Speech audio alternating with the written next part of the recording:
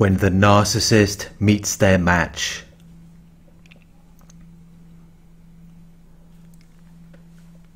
When they encounter their equal in strength or ability. When they are competing against someone who they cannot beat because they are equal or better than they are.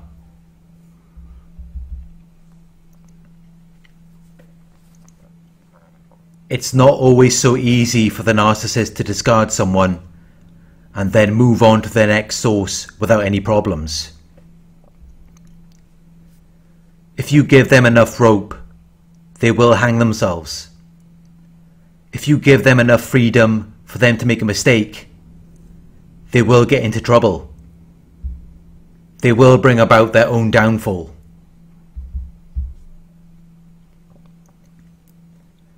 Sometimes this is what will happen when they move on from you. They don't always run into people who they can exploit. They don't always run into people who are easy to take advantage of. Sometimes the narcissist meets their match.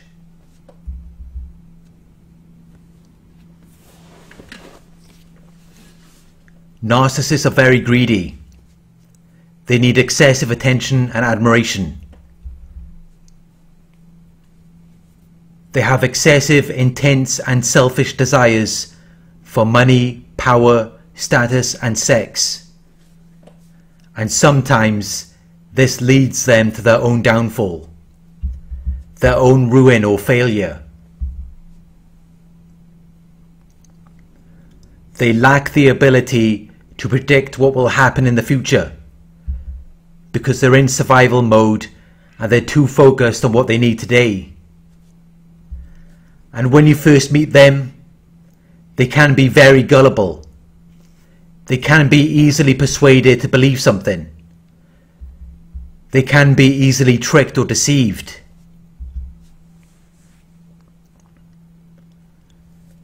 They live in this delusional fantasy where they believe that they are going to attain unlimited power and status.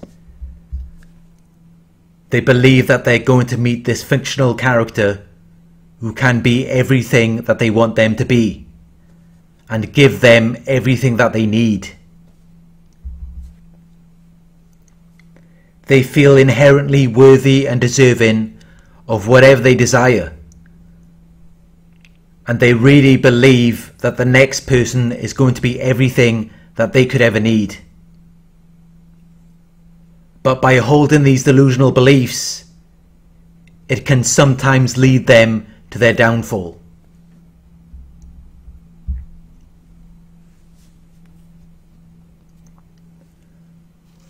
They will go to any extent to get what they want. They will do whatever it takes.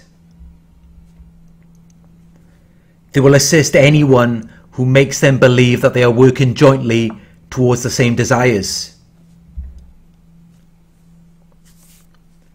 Even if it is just something that they are fantasizing about in their minds. And it's not something that has any basis or foundation in reality. It's not something that's likely or probable. But the narcissist would like it to be. They would like to make their fantasy a reality. And they have a feeling of expectation and desire for it to happen. That's what motivates them through the love bombing phase when they are trying to secure you as their source of supply. When they first meet you, they give you the false character. They act like they're so friendly and giving. And this is something that is easily detected by other narcissists. It is something that they will take advantage of. All the other narcissist has to do is alter their deceptive outward appearance to be whatever the other narcissist desires. They're both completely delusional. They're both living in a fantasy. So it works very well initially. It's like shared psychosis. They know how to seduce each other. They know how to feed each other's desires and reflect back the delusional fantasy.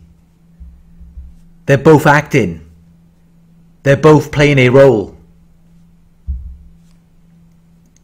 But at some point, the narcissist who is more easily persuaded will then become prey to the other narcissist.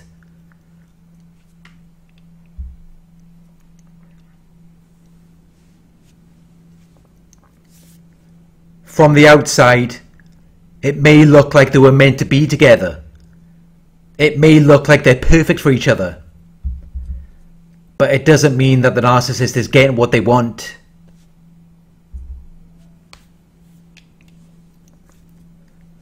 Sometimes it's not so easy for them to find someone to take advantage of. Sometimes narcissists run into other narcissists. And they both feed back whatever delusional fantasy they might desire. One of them might desire sex, which the other narcissist will give to them in exchange for money, power and status. And at first it works really well, because they're both tricking and deceiving each other. They're both displaying a false character that the other wants to see. They're both validating each other's delusional fantasy. It can be a very satisfying experience for them in the beginning, even if it isn't real. They don't notice that it isn't real, so their ignorance is bliss. The narcissist who needs the most help will try very hard to attract the attention of the other narcissist. They will make it very obvious that they want a relationship with them, because they are in need of something that the other narcissist can provide. They are trying to use the other narcissist while also putting themselves in a position to be used. The narcissist who has the most money will be the one covering the expenses in exchange for sex. They might cover their rent or bills. They might take them out to dinner. They might even buy them a car. Whatever they need, they will try to provide it to them in exchange for sex. They act as a provider, someone who can provide for the other narcissist. And of course, as the other narcissist is in need, they will give them whatever they need in exchange for whatever is being provided. From the outside, it seems like they're getting everything they ever wanted. It looks like they have found someone to look after them. But what you don't see is that they're only being used for sex, or whatever else they have to provide to them. They think that they've got it easy. They're getting whatever they ever wanted, and they found someone who's easy to take advantage of. But what they don't realize is that they're also dealing with a narcissist. The narcissist who is needy may feel as though they found a greater opportunity than what they had with their last supply. But what they don't realize is that they're being used too. And this is where they get into serious trouble. This is where they will make some really big mistakes, because they're both living in a delusional fantasy, and they're not being realistic.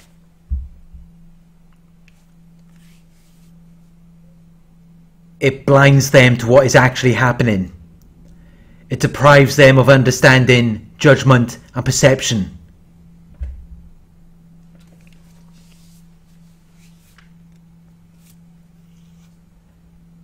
Once the money has ran out, or they've got married or had children, that is when reality begins to sink in. That is when they begin to realize that they were both using each other.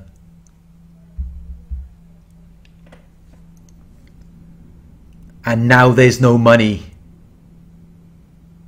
Now the other narcissist begins to lose interest, so they no longer want sex.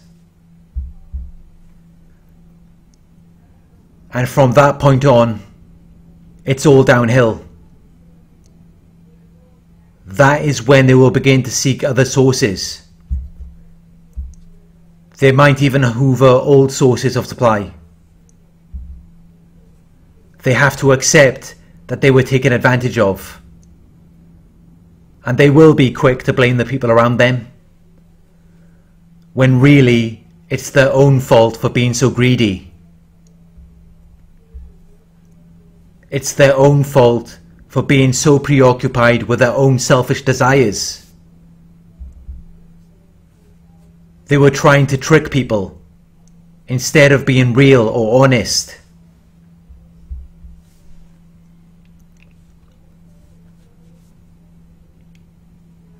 If you ever see them after they've been discarded by another narcissist, you will see that they look completely defeated. They look miserable. And you may even feel sorry for them. But it really was inevitable. It was unavoidable. They had to create their own downfall because they were being dishonest from the start.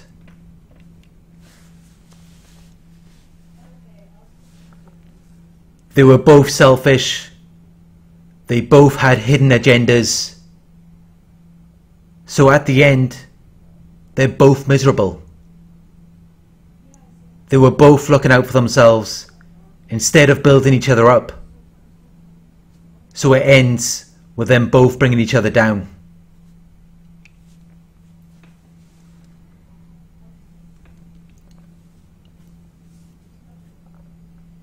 Thank you for watching. I hope this video resonated with you. Please like, comment, share and subscribe. Click the bell icon to receive notifications from my future videos. If you would like to donate, my PayPal link is in the video description. Coaching inquiries, you can email me at narcsurvivorcoaching@gmail.com. Thank you for watching, and I'll talk to you soon.